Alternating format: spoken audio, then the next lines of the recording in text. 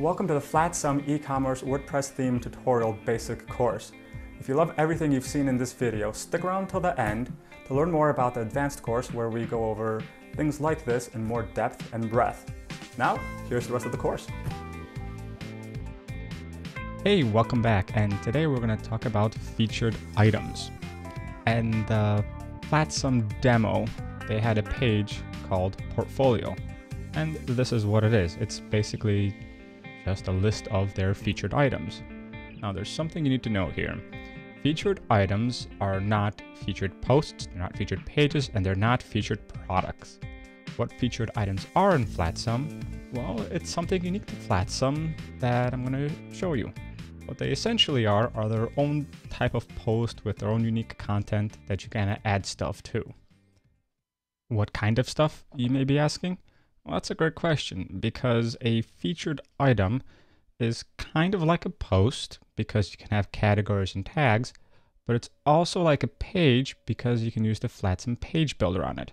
So let me show you how all this works. This is the featured items back end. It looks kind of like and pretty much identical to the posts backend and the pages backend. And when we click on add new, it'll look pretty much identical to the page editor. As you may remember, if we try to add a new page, this is what it looks like. Pretty similar, but we can't add any of the page stuff here.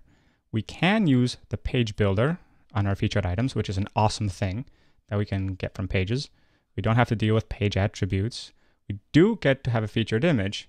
And also, like creating a new post, we have categories and tags.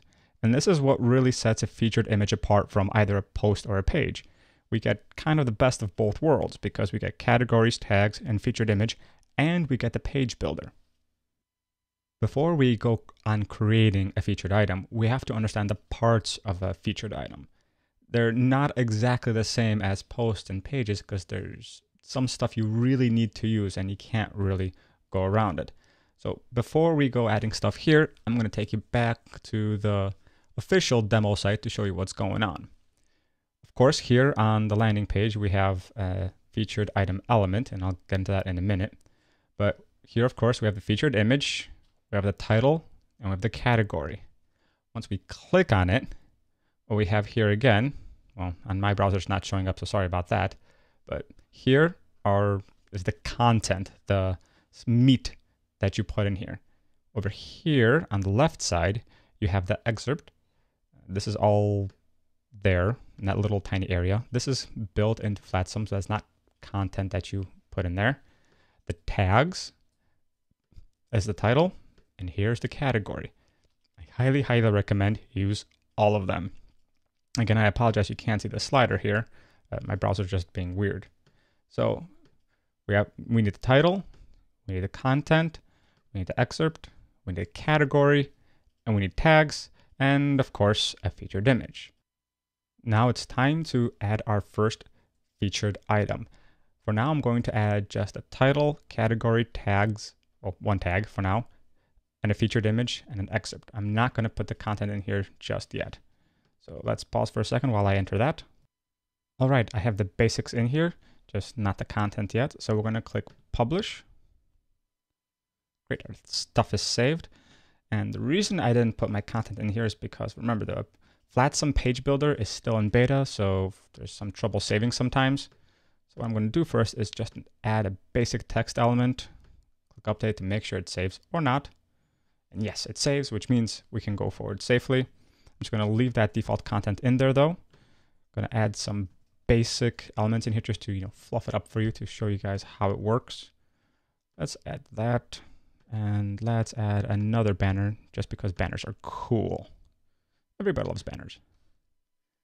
What I need here though is 2 images for my banners. So I'm going to pull 2 images up from the media library. I'm going to add the nice green image just because I can. Edit this thing, that. We don't need to worry about a link. And for this other one, let's add the nighttime image. Again, just click edit. remember, Flatsome doesn't have everything completely done yet, so for the background, you have to get the link yourself, click select, so it writes it in there, and then click save. So now let's update, and let's see how our featured item looks like. Pretty cool, right? We have our category, title, short description / excerpt, tags, we have our content over here, and we have our 2 banners. But as you may have noticed, this banner is all messed up and wacky. Well, that's because this banner we selected was made to be wide. Well, as you see, we also don't have that much space. We have basically 1/3 here and 2/3 area here, so there's limited space. So instead of 2 banners here, maybe 1 wider one or 2 taller ones, maybe a slider. Basically content that's not really wide if you're trying to squeeze a few things together side by side. But you may be thinking, hold on, where's our featured image? There it is.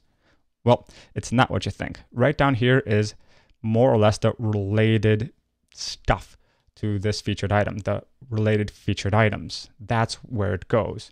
The featured image for the featured item, I know it's kind of confusing there, does not show on the featured item. It only shows on either a quote-unquote portfolio page or essentially where you use the featured items element.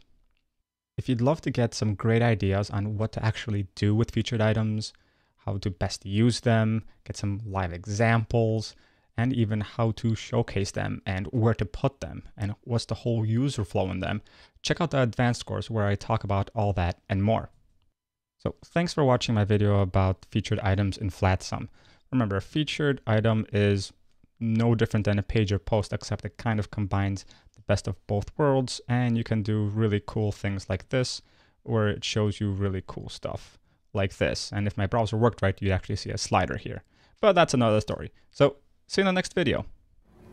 Hey, thanks for watching, and if you really enjoyed this course and want to learn more, you can check out the advanced course by clicking here.